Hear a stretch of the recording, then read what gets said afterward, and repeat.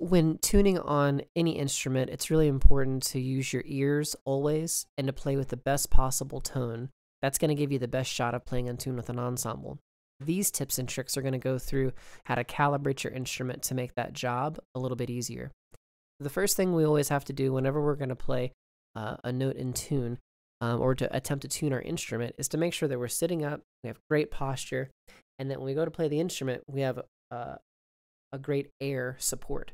So I tell people take a full relaxed inhale. Don't think too hard about taking in the most amount of air you've ever taken in, but don't take a wimpy breath either.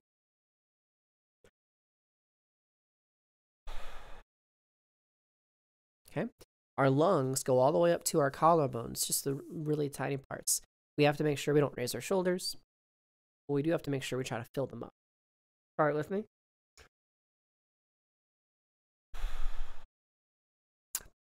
Next thing is making sure that we have a great noisemaker. So on the trumpet, the noisemaker is the mouthpiece. Now, I have mixed feelings on mouthpiece buzzing, and your band director may tell you buzz on the mouthpiece. Your band director may also say, don't worry about buzzing on the mouthpiece. There's a lot of schools of thought, but generally, you want to make sure that this thing sounds pretty decent. And for me, I like to be flexible when I move around and I do mouthpiece work. That doesn't mean I'm like trying to buzz every single note in the stratosphere and in the basement, but at least like make a normal noise and slide around a little bit.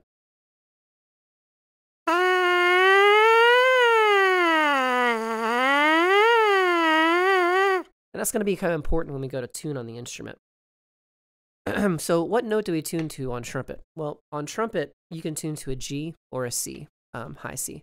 I don't like tuning to a low C because it's too manipulatable. You can use your ears and your mouth and really adjust things in a big way down in that bottom C area. So instead, I like to go to G or C.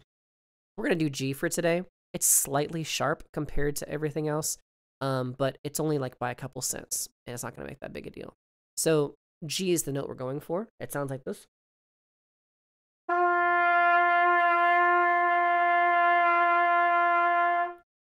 All right. So now what we're going to do is we're actually going to pull up the thing that you've been wanting to learn how to use, which is the tuner.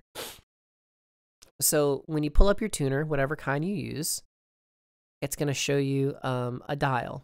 The middle of the dial is perfect on center. To the right is sharp, and to the left is flat. Okay, memorize that real quick. Middle is the goal. To the right is sharp. To the left is flat. We want to aim for the middle. So what I do, and this is what most pro musicians do, is we don't sit there and look at the tuner and hope to the good Lord that we like hit it right on the nose first time out. We actually just play with our best possible tone with our eyes closed or not looking at the tuner, and then we'll do it a few times, make sure our face feels good and the note sounds right, and then we'll take a peek at the tuner.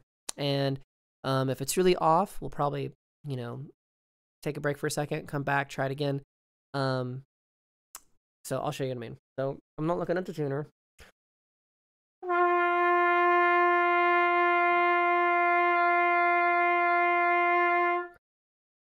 To me, that feels a little high in the pitch.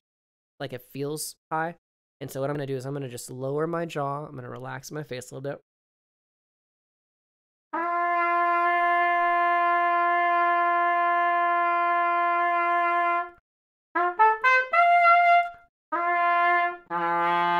It's also important not to be like static on your instrument. If you're feeling like you're tuning one note, and that one note is the only note that matters, you may be playing too tight or too loose in the pitch with your embouchure. Make sure you're moving around a little bit. I like to play scales and warm up a little before I tune. All right, so now I'm going to take a look at the tuner with that, what I feel like is a good setup for today.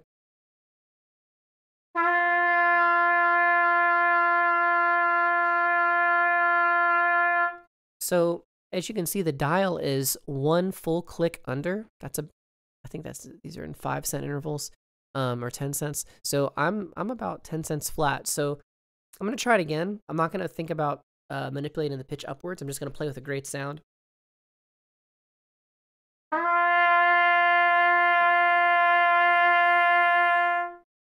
I still feel like I'm low in the pitch. So what I'm going to do whenever we're dealing with instruments, sharp means that our instrument is too short. We need to make it longer. Short, sharp. Kind of start with the same letters. Flat, being too long and we need to make it shorter. So in this case, I'm flat. We need to make it, make the instrument smaller.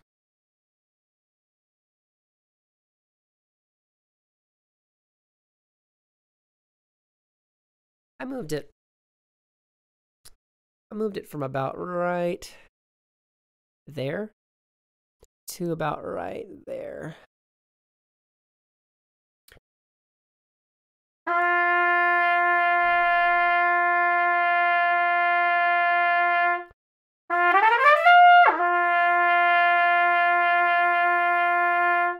Still looks like I'm a little bit under on the G.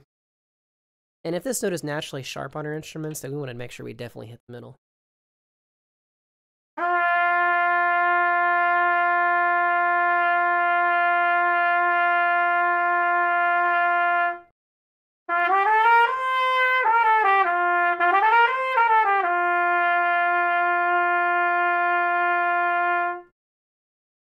I'm going to pull back out just a smidge because I feel like the temperature in my room is a little warm.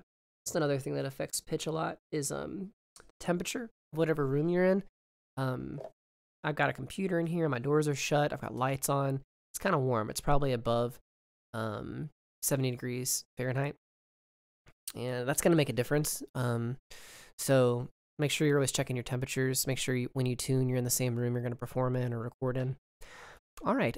So that is how we use a tuner. I'll kind of show you some kind of weird instances. Like this is how far my tuning slide is out if I'm like on a marching band field and it's super hot outside. I'll have it pulled out super duper far.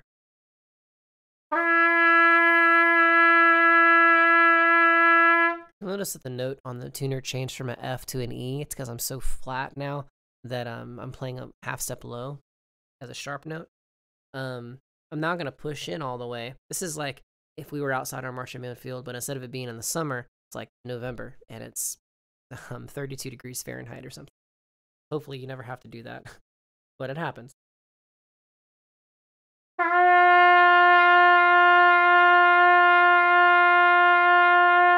Now, look, I'm like over 15 cents sharp. So anyway, the tuning slide is important. It's helpful, but it's just to get a ballpark. All of our notes on our instruments need to be carefully tuned with our ears and our face, and that's a different topic. So hope this helped, and good luck in your tuning endeavors. Bye for now.